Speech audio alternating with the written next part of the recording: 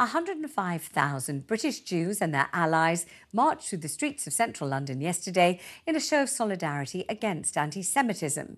This is after a staggering rise of 1,350% in hate incidents against people of Jewish faith in this country since the conflict between Israel and Hamas broke out on the 7th of October.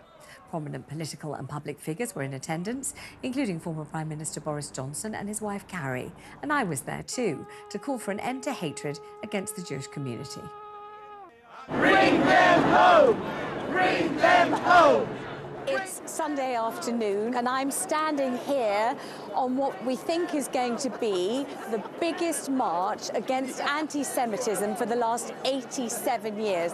I'm Jewish, and in the last few weeks, these are some of the messages that are in my telephone. You should be killed, your body should be cut into quarters, and you should be thrown over Gaza. You filthy Jewish. May you be cast into a pit, may you be cursed for all eternity, and just some of the messages that I've received recently. Never again is now! Never again is now! Never again is now! Never again is now! Never again is now! What a beautiful sign, that's my sign. Do you love that? Look at that. Anti-Semitism, sadly, is a virus that remains beneath the floorboards, always waiting to come out, to be potentiated, to come to life again. And since October the 7th, sadly, tragically, it has come to life. The last few weeks have really shown, whatever its faults, it is vitally important that Israel should exist. For me, it's the younger people that I really, really worry about. I think it's getting bigger, and I think social media has a huge part to play, and I think it's up to all of us, whatever background, to just say no.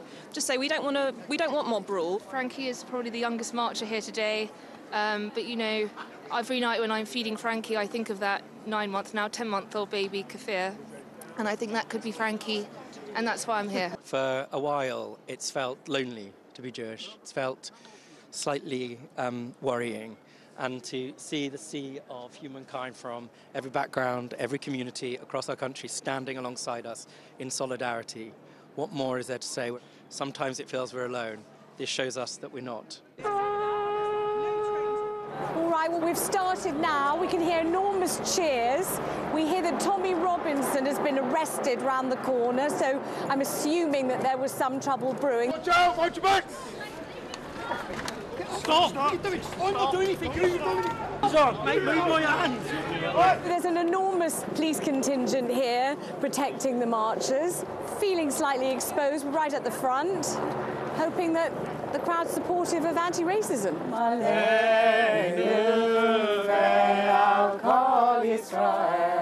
To think that we should have to do this in this day and age is terrifying. The sound of my parents turning over in their graves. I mean, for what? Every friend of mine with a Jewish child, with a child that goes to a Jewish school, has been told to take their blazers off, take your Mogen David off, hide your Jewishness.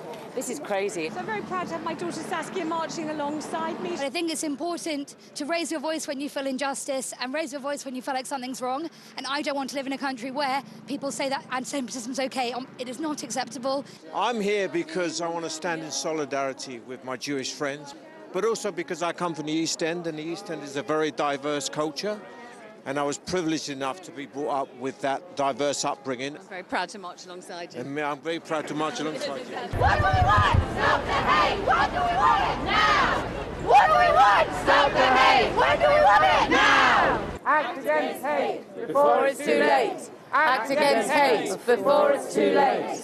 Act against hate before it's too late. People feel very emotional, very subdued, very sad. There are still so many hostages that haven't been returned. I think people are amazed that we feel that we need to protest against anti-Semitism in this wonderful country that we all love. Avenu shalom alechem. Avenu shalom alechem. Tom, tell us why you've come today. Well, I've come because anti-Semitism has no place in our society. We know that it's absolutely horrendous to see such scenes as we've seen in our country in recent weeks, and I'm here to say that it's not on. There are tens of thousands of people here, not only Jews but non-Jews as well, and it's just a wonderful thing to feel so included and welcome and proud to be British as well. Have you felt that your life has changed in the last 7 weeks? 100%, unfortunately, not for the better, terribly. And in what sort of way? Not feeling safe, not, trying to not go to places I would normally go to, feeling, yeah, it's not great.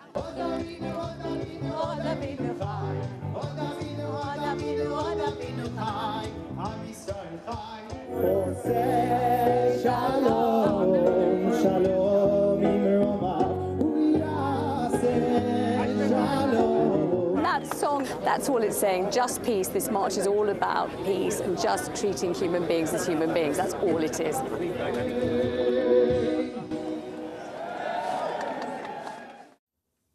Wow. I haven't really stopped crying since, quite frankly.